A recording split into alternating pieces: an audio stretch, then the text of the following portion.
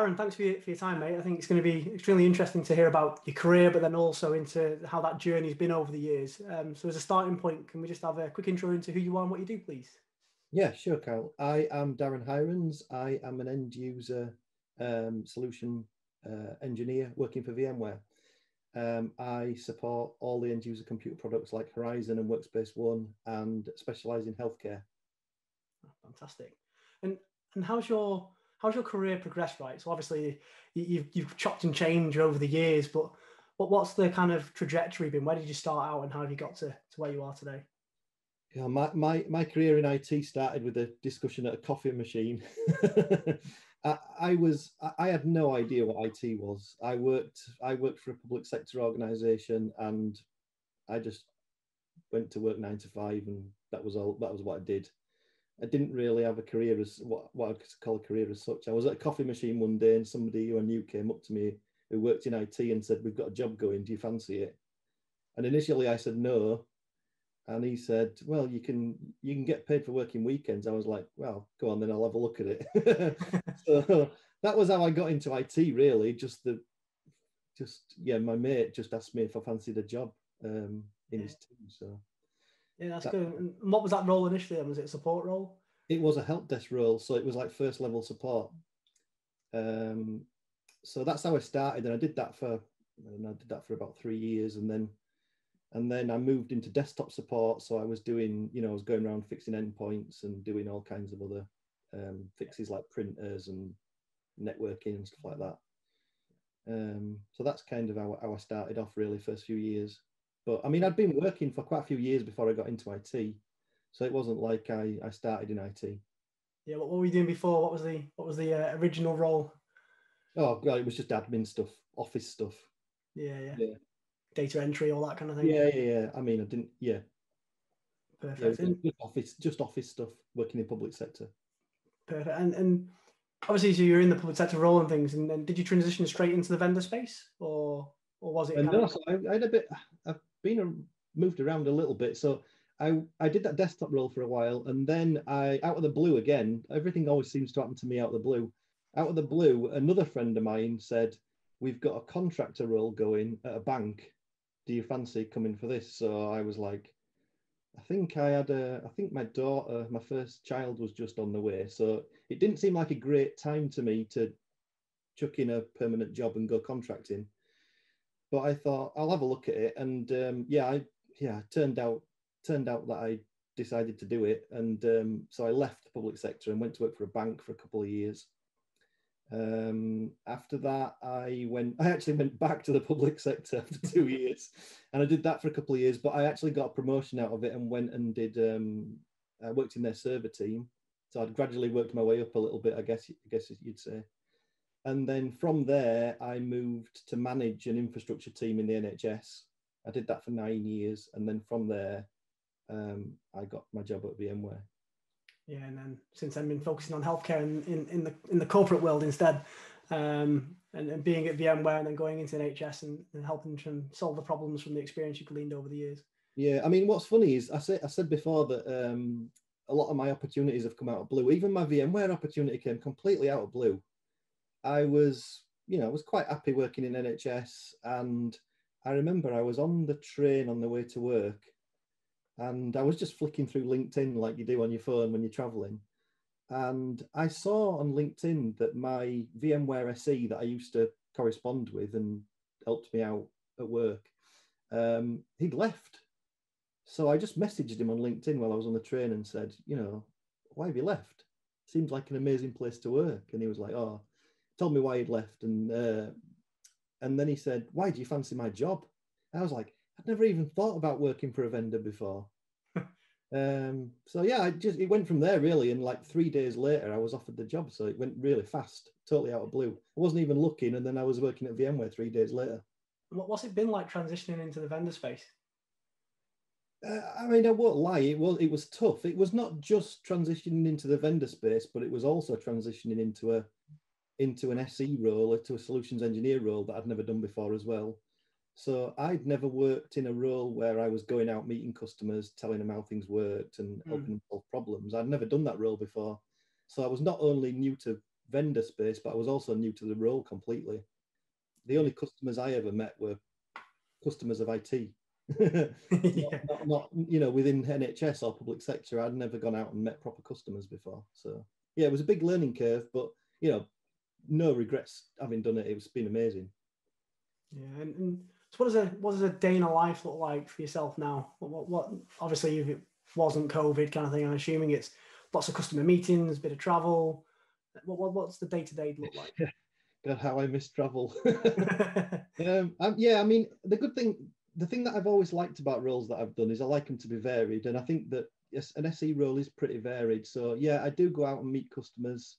I do spend some time at home working on labs and learning and doing training. So I get a good mixture of traveling and time at home.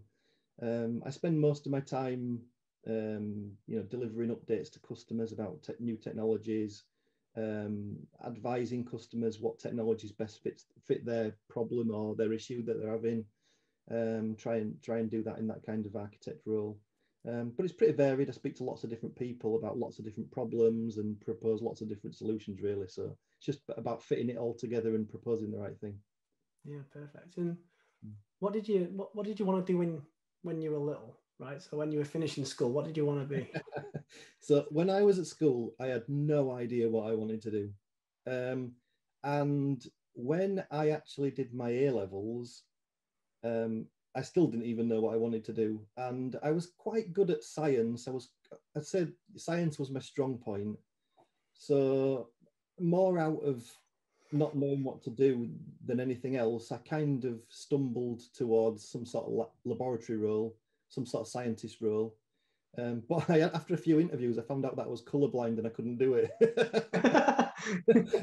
so I had about 4 or 5 interviews at different chemical companies, and then they said to me, we did a test, and they just said, really sorry, you won't get a job in any lab, you're colorblind. So I went from not knowing what I wanted to do at all to kind of having a vague idea of what I was quite good at, and then being told you can't do that. So I guess that's why I probably stumbled into public sector and ended up with an office 9-to-5 job to start off with, really. Yeah, perfect. And so obviously we stumbled into the industry, but what would you say the most memorable moment to date has been?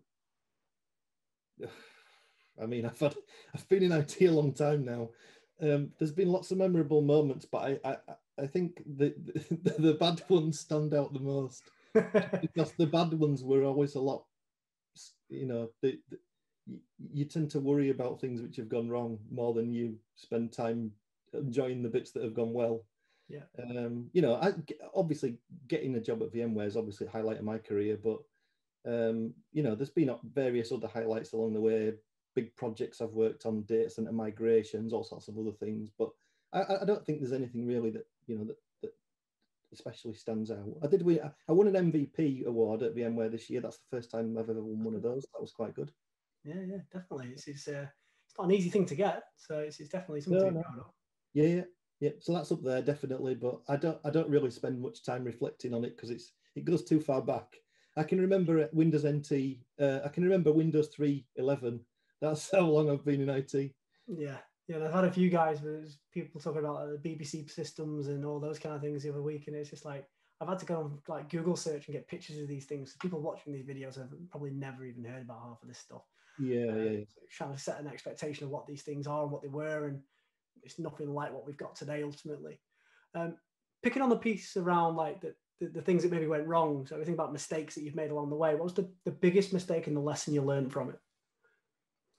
Oh, I mean, anybody that works in IT that's certainly operational IT that said they've never made any mistakes is a liar. Because the number of times that, if you work in operational IT, you reboot the wrong server, you take systems down by mistake. It happens to everybody. And you do learn from those things. You learn to, put your own safety checks in and, follow change control better. And, when I started, change control didn't even exist. So, I mean, it's just Wild West. Do what you need to do. Everybody moans about things like change control and ITIL and stuff like that, but they serve a purpose, right? They're there to protect you as much as anything else. So, I mean, yeah, it's difficult. I mean, I've made plenty of mistakes, but I've learned from them all, and I don't think that I don't think that any of them were career threatening at any point. Yeah. So, yeah. I remember when I was at Enterprise PLC, when I was working there for many years doing internal IT, and I was looking after a Citrix farm, ultimately presentation server 4. And we then did the upgrade. We went to 4.5 and 5 and then 6, and then I left and went elsewhere. But when we were on version 6, I was using the built-in update features, right, within the CMC. And I was in there and I did everything I thought I'd done right. And I've been doing this for years, right? So like autopilot. But then for some reason, I decided not to remember that 24-hour clock existed. So when I scheduled based on a change request that had been signed off at 9 p.m. at night, and I forgot to put 2100 and I put 0900, when I came in that morning and went and grabbed my breakfast, and then all I got was like someone running into the canteen and saying, the Citrix environment, and bear in mind the entire business ran on Citrix, right? So they're like, the entire environment's going down. What the hell has gone wrong? And I'm sort of thinking, this isn't good. What the hell's gone on? So the first thing is I sat there thinking that it's something that's obviously broken and it wasn't me. And then when I logged in and had a look, I was like, that change that was happening later is happening now. It'll be finished in about an hour because you couldn't stop it once it started. And that was a memorable moment for me for the basis of that. It was an utter mistake, autopilot, but it's so many times I completely forgot to think of 24-hour clock, press go, and just forgot about it. Yeah. And again, and to be fair, there was change control in place, but there was no one checking that I'd put 24-hour clock in. Yeah. So again, it's human error, but that's where most of the challenges come from, I think, in IT. So if we think about the journey you've had, do you think you've made any sacrifices along the way?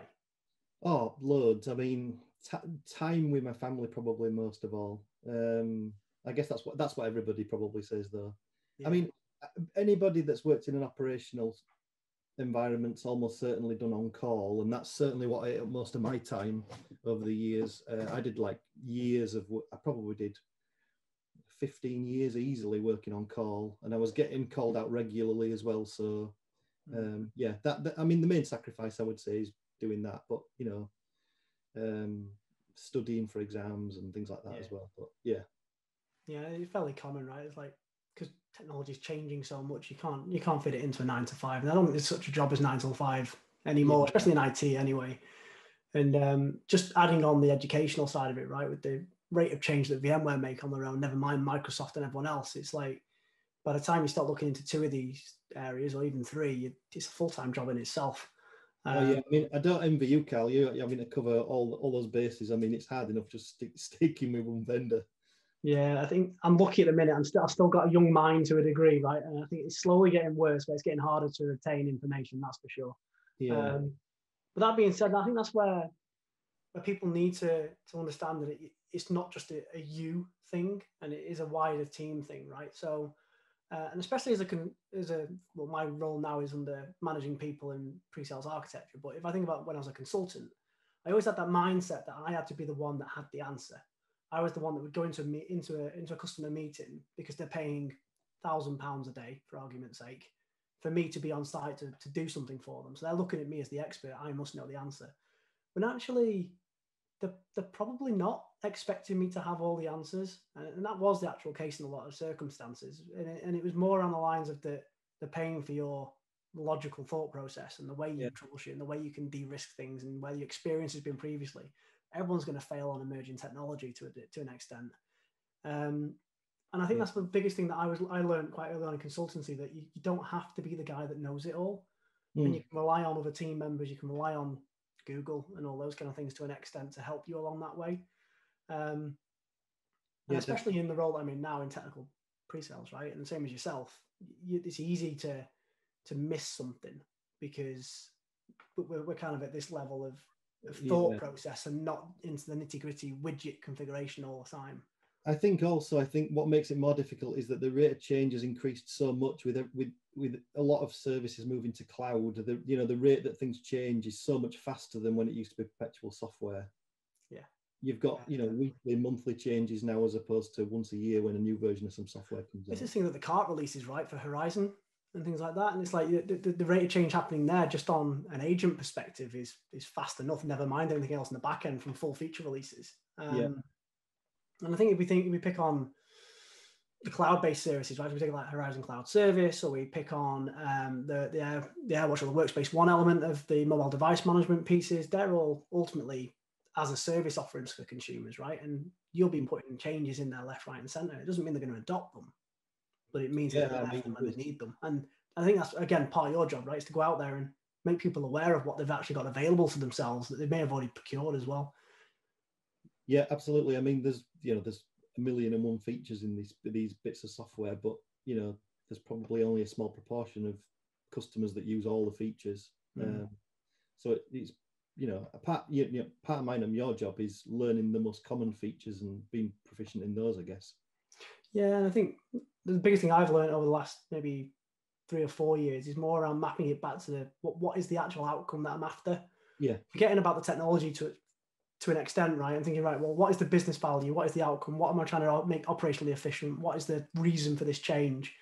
Rather than, we can do some really cool stuff with this. Are you interested? Because the answer generally is, that's great, but it works. And I think that's where a lot of resellers and even vendors to an extent now, where everyone's transitioning to that business outcome model, right? Everyone's asking the same question. How can I enable you to do more with less? How can I enable you to meet your IT or corporate plan? Those kind of questions. And I think that's where that gap between technical people and business commercially aware technical people is slowly becoming a bit of a blurred line to an extent, where people are now becoming a little bit more aware of the impact of technology rather than just being the techie in the corner doing the bits that he loves. Yeah, I think you've got to be aware of the business benefits of software and stuff if you're going to be an SE. You can't just know the tech. It doesn't work like that anymore. Yeah, it doesn't sell itself anymore, unfortunately.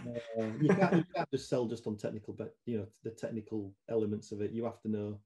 You have to be able to link those back to the business benefits and what the customer's ultimately trying to solve and trying to achieve. Yeah, that's ultimately how you can position things properly. Yeah, exactly. And I think if we think about looking back over time, right, and you're looking at a younger version of yourself that have just come into the IT industry, or you're looking at coming into the industry now, right? What 3 tips would you give yourself? Oh God. So don't be afraid of a challenge, I think is, I made some brave jumps, like I've mentioned at the start, like where I went, I had a child on the way and I went contracting and stuff. I think don't be afraid. Don't put too many obstacles in your path. I think I had a really famous quote once. I think it was Richard Branson, and he said, if you ever get offered the dream job, but you don't know how to do it, just accept it and worry about it later. Yeah. And I thought it was a great quote because, like, you can learn how to do practically anything. Don't worry if you don't know how to do it. I mean, I was the same at VMware, right? I didn't know how to be an SE, but I was just brave and I took a leap and I've learned how to do it, right? So yeah, my main bit of advice is don't be afraid of a challenge, and if you get an opportunity, just grab it. If it's something that appeals to you, just grab it. Don't worry about whether you can do it or not. You can learn how to do it. Yeah, and I think that's one of the things we touched on in a few sessions around recruitment, right, and recruiting teams and people and all those kind of things. And I think pretty much everyone that's a manager has pretty much said that they recruit based on personality and attitude more so than technical acumen. And the reason for that is anyone can learn the tech, right, with the right attitude. You could be the best technical person since sliced bread, but have a really, really poor attitude, upset customers, upset the team ecosystem, break the culture that you've built. And then that's just not really worth it in comparison to maybe skilling someone up and making a career for someone. Yeah, no, totally agree. I've managed teams in the past, like in the NHS and stuff, and you don't always go for the person who's the most technical. You've got to get a blend of all those different things, really. Yeah, definitely. And any more tips for yourself? Oh,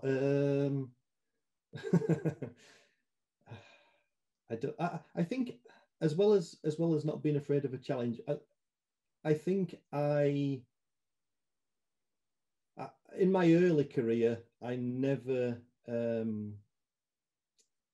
I probably didn't have enough confidence in myself, in my own ability. I mean, I always thought I was quite good at IT once I got into it, but I probably, like when I said before, I didn't ever think I'd be able to work for a vendor. I didn't ever expect to work for someone like VMware. Mm. I probably should have believed that I could get to that point, even, 10 years ago, 15 years ago. I should have had aspirations to work for a vendor probably, but yeah, maybe just wasn't ready. Yeah, well, I think everything happens for a reason, right? I'm a true believer of that, and it's right moment, right time. And as you've mentioned, right, you've fallen into some of these roles, you've met people along the way, and they've remembered you and offered you your positions and all that kind of stuff. And I think that's the other thing as well, is the industry is that it is very incestuous, right? It's very small. Yeah. And you'll be working with someone 1 week and you won't see them for 3 years, and then they'll just crop up in the job role right next to you without you even realizing. And I think that's where I know there's some individuals in the market where they've kind of burnt the bridges a little bit, right? And that's a very bad thing to do, especially in the UK and EMEA market space for IT. The skills are so in demand that you're going to come across paths in the future, and it's not really worth upsetting someone.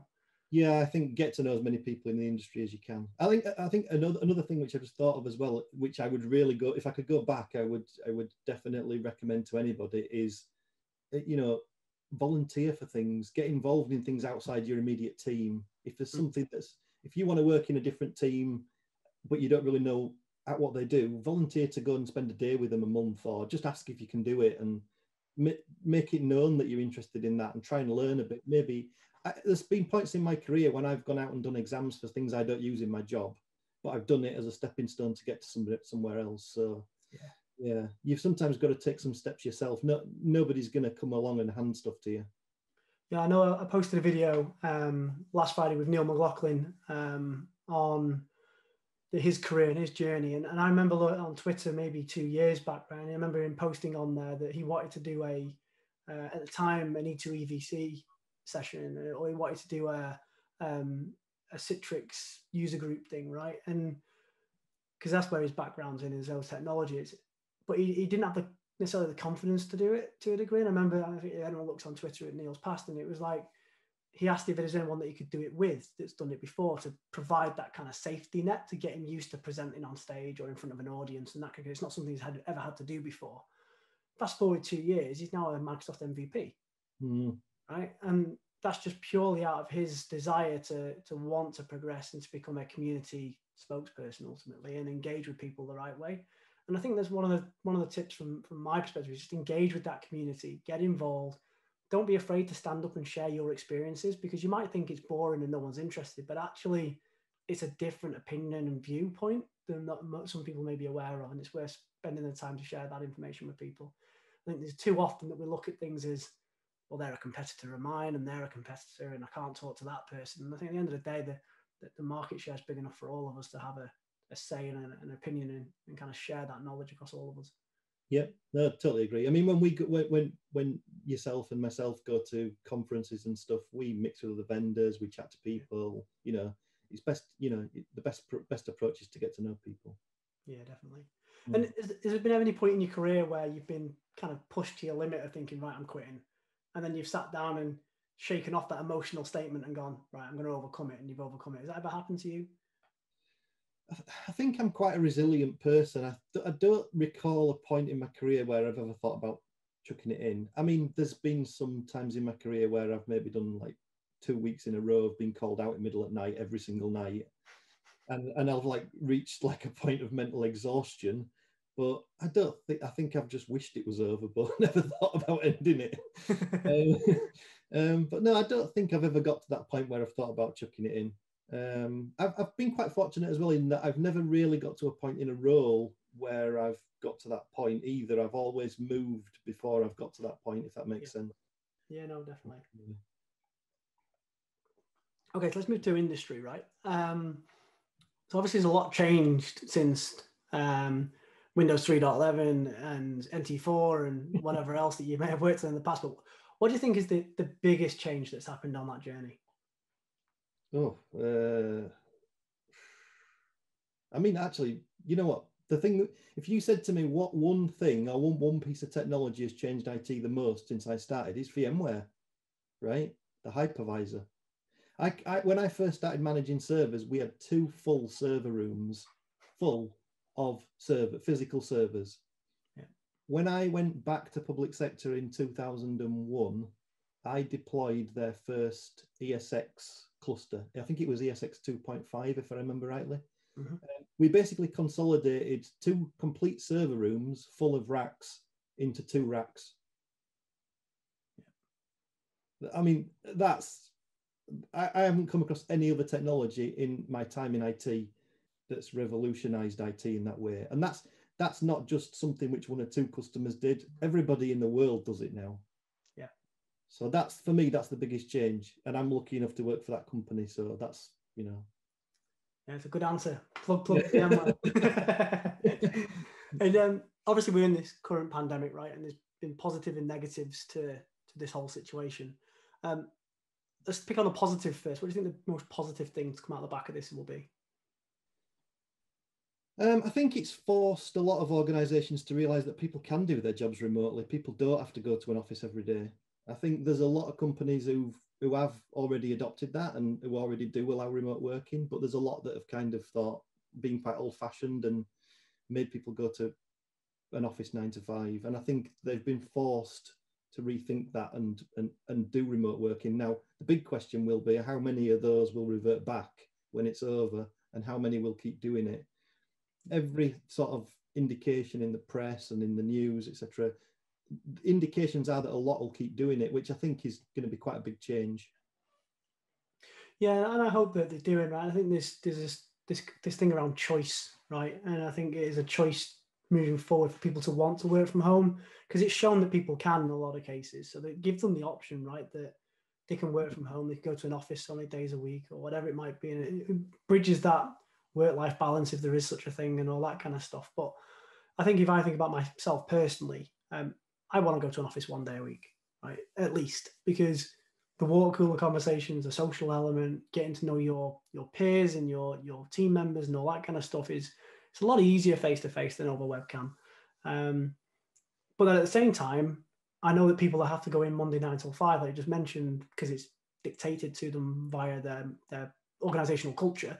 Yeah. And I think that's wrong. I think if people have been able to work for the last 8-9 months in this situation from home and still be productive and meet targets and all that kind of stuff, then there's no real reason to force them to go back to the office unless they need to for mental health reasons and not having the space at home and all that kind of stuff.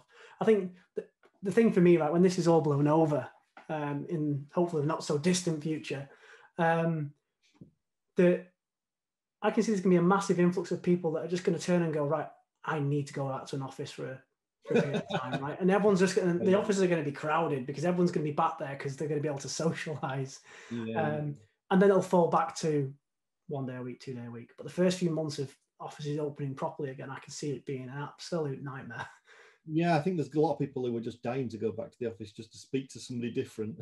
Yeah. But I mean, the other thing to keep in mind about this as well is that the more that companies allow people to do remote working, the better work-life balance people will have. Because if you think about all the time that it takes your average person every day to travel to and from the office as well, that's time that they get to be more productive and work or spend time with their family. So, well, I know individuals, right, that before this pandemic did not a single bit of exercise, like none, right? Their exercise was literally maybe walking to a tube stop, getting the tube, walking from the tube stop to the office, right?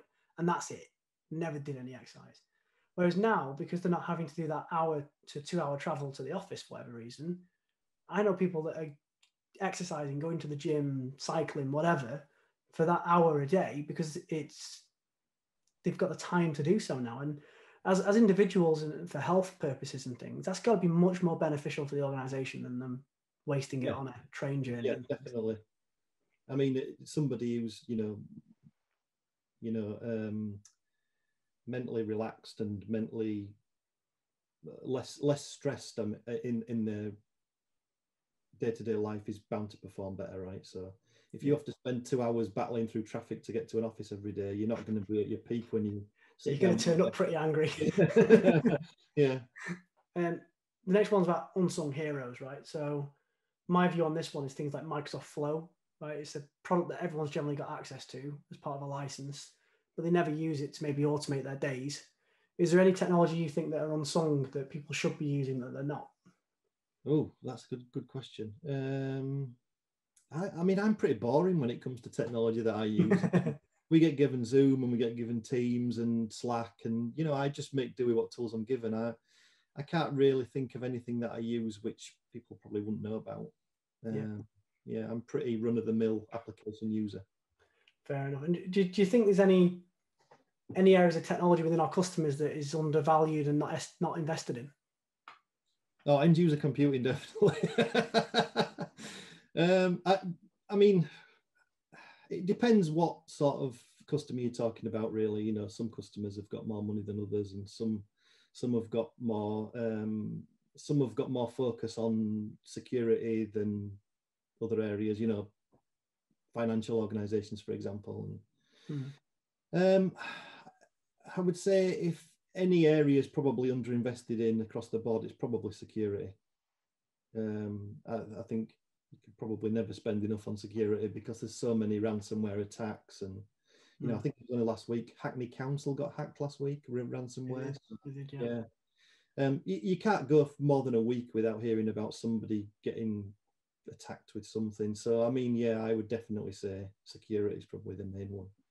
Yeah, no, I concur with that to a degree, right? Because everyone has this concept of secure by design and making everything as secure as it can be. But trust. The realistic terms of it is just that when budgets come down to it, people just can't afford some of these security technologies.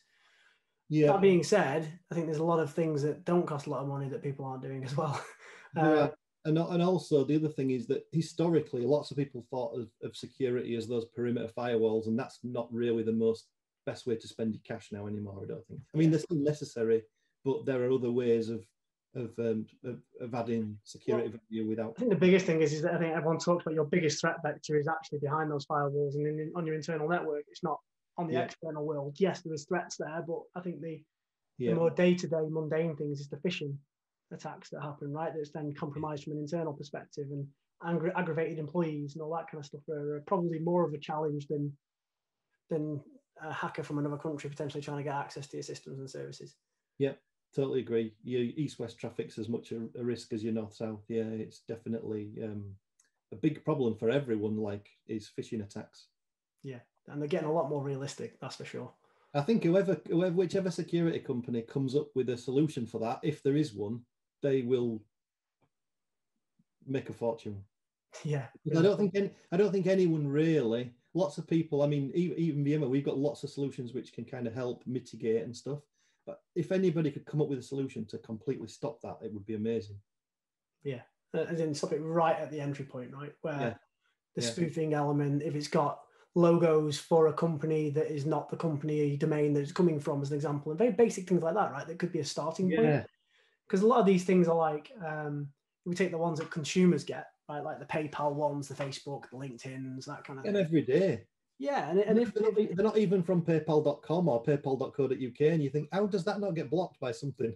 Yeah, because for me, I'd have thought that any simple security tooling from an email security point of view would just say, well, the domain name is X. Yeah, it's plastered with the word PayPal.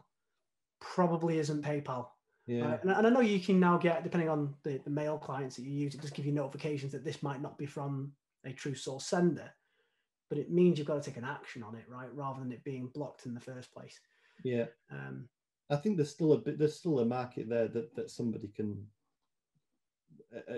leverage some technology to help with that. Yeah, I might start having a think later. See if we can make it. If you could solve that problem worldwide, though, you could make a killing, I think. Yeah, I don't think I'm quite as clever as I'd like for that. I don't think, but I'd give it a good go, but I'd ultimately fail. Cool. So let's go on to lightning round, right? So last technology purchase. So I mean, I've got an iPad in the last month. I tell you what, it's not necessarily a technology purchase, I suppose, but I bought a gadget which allows me to connect my guitar to my MacBook. Oh, nice. Convert the signal to digital. That's quite cool. Yeah, I think I've got an old Marshall amplifier, right? It's about this big and about that big, and it's huge, right? I wanted it to come in here, but there's actually zero space in this office for it to go because it's too big. But I've also got a really old piece of technology from I think the company's Boss, and it's a small little belt clip It's a mini amplifier with a headphone socket that you can put on a belt clip and play with the gain and the treble and everything else, and basically have a mini amp on your belt buckle whilst you're playing, battery operated, and it's brilliant. And it is about 20 years old. Yeah, I mean, it sounds like something that I sold on eBay recently, actually. A Pandora box that I had, which effectively did the same thing. It had like effects and stuff in it, and you just clipped it to your belt. Yeah. This one that I bought now is called an iRig, and you can connect your guitar directly to your MacBook, and you can plug it into GarageBand, and you can simulate from like hundreds of amps and hundreds of effects pedals, and it's like, I think the thing I like most about that, and off topic slightly, right? But it's I love playing songs, but I always struggle to get the amplifier settings to meet the settings of the original song, right? Well, yeah, and you can actually download the for GarageBand specifically the presets for, say, Black Sabbath or AC/DC and all those kind of things, right? And it sets the amplifier on GarageBand to be of that setting, so you get the pure sound, which sounds like the right settings it should be for a live performance of that music. It's an amazing piece of, it's a very underrated piece of technology, is GarageBand, I think, especially when you think that Apple give it away for free. Yeah. So yeah, it's a great piece of tech. I use it quite often. It's definitely piqued my interest back in playing guitar again, because I'd not played for quite a while. But and I know that for a bit of a joke, just to fill the time with my son recently, we did with my camera and microphone, right? We walked around and I had him banging on doors and banging like tins together or whatever, and recording the sounds and then putting them into GarageBand and making a music piece from himself. But the concept behind it was around making, and he's only 4, right? But I want him to be quite creative. And music for me is a big thing that I was brought up with. And I think that I want him to spend time with those things and realize that music isn't just an instrument. It could be any kind of noise. It could be any kind of tip tap. It could be whatever. And you can create a lot from that, never mind learning an instrument. And don't get me wrong, right? He's going to learn an instrument, that's for sure. I'm going to make sure of that. But the thing is that I want him to understand that there's creativity that can be found anywhere, which is quite key, I think, for a 4-year-old child to grow up with, from my opinion. Yeah, it's one thing that I wish I'd done years before. I mean, I started playing guitar when I was about 16, but I wish I'd have started years before. I wish I'd have learned some other instruments as well. Yeah. I mean, I can play drums a bit, and I can play a few other string instruments, but yeah, the one I really wish I'd played is the saxophone. I always wanted to play a saxophone, never got one. Yeah, well, I'm going to do a shameless plug for my brother's band, like a Disney award-winning 3-piece with a bass, a saxophone, and my brother who sings and sits on the cajon beating the drum ultimately. And they've been on Disney Cruise Liner for the last 3 or 4 years, winning awards on there. And obviously COVID's hit and it's completely decimated their career. But I'm going to put a shameless plug here for his Spotify playlist and album and stuff, so might as well. He's my brother at the end of the day. Who would you say your biggest inspiration is? I couldn't single anybody out. I've had lots of inspirations through my career. I think there's lots of people I've looked up to, lots of people who I've admired. Not one particular person stands out, I don't think. I like to take things from different people. One thing I always say to people is, if you're learning a new job, don't ever learn it from one person. Yeah. Always shadow multiple people, because everybody does the same job differently. And if you shadow 3 different people, you'll find 3 different things you like and 3 different things you don't like. Yeah. More. I've always followed that advice. I've always tried to learn from multiple people, because you can take the bits that you really like and the best bits from all of them. And the bits where, person number 2 cuts a corner and doesn't do something properly, you can forget about that. Yeah, exactly. Yeah, it's good advice. That good tip. What does work-life balance mean to you?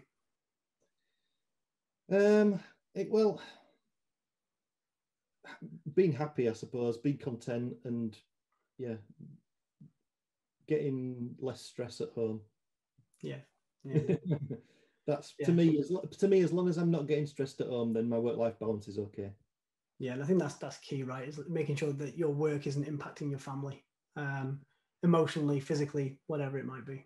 Yeah, and it's certainly a lot easier nowadays that I don't do on call. I did on call for like 20 years or something, but I was speaking to a friend of mine who does a support role, and he's been on call for the last week, and I think his wife literally now, when he's on call in those evenings, she just leaves him to it and disappears because he's probably not the nicest person after having no sleep. Yeah, it's tough. I feel for anybody that still does it, but it's, it's a good way to learn, and it's a good it can be, some of the biggest challenges I probably ever faced were at 2 o'clock in the morning and there's nobody else with me. I've got to fix it on my own. It's a pressure cooker situation, but it's a good way to learn. Yeah, I had Jim Moyle on earlier giving me a really worrying statement that when he was in his early days of his career and he was working, doing some change work in an evening, and it had to be done between, I don't know, midnight and 6 a.m. right? So at 4 a.m. he's been fighting about getting this new system online. It's just not happening. So he ran a crossover cable 90 meters from one data center room to another in a bank. Right? Massive problem. But the thing is, what it proved is that it was the network that was the problem. And he basically went home and got into bed and went to sleep and left that 90-meter cable running across the bank floor, which meant they were non-compliant for various things, which is quite an interesting tale, I think. Fair enough. And what would you say the most important thing to you is? I guess being happy, being happy in what I'm doing, and happy with my family, and knowing, I guess, that people value my opinion and value what I do at work. Yeah. Good. And if you had any words of wisdom to put in a tweet, what would it be? Is this before the character limit was lifted? I don't know. Don't be afraid. Just, grab a challenge and give it a go. Yeah. What's the worst that can happen? Exactly. Yeah. Favorite song? Oh, God. I've been asked this question so many times in my life, being a musician, but there's like, I honestly couldn't pick one. There's so many fantastic songs that have ever been written. How could you pick one? Yeah, I think someone was saying the other day is each song has a different emotional meaning to people. So picking one means you're picking a certain point in your life that you want to remember more than others. That's a great point. Yeah, a great point. Yes, I couldn't pick one. There's I could name you lots of great bands, lots of great individual songs, but I couldn't really pick one. Yeah, fair enough. What was the last one on your playlist? Oh, you don't honestly, you don't. Barbie Girl or something. You must watch TV show. Oh, so I really like Taskmaster's just started again. Taskmaster's fantastic if you've not seen it. Yeah, good. And last question, favorite junk food? Pizza. Yeah, good answer. Looking for a pizza, I think. Yeah, I think on that note, I'm starving, so we're gonna call this a quits and go and grab some food. No worries. I think, thank you very much for your time. It's been fantastic. You're welcome.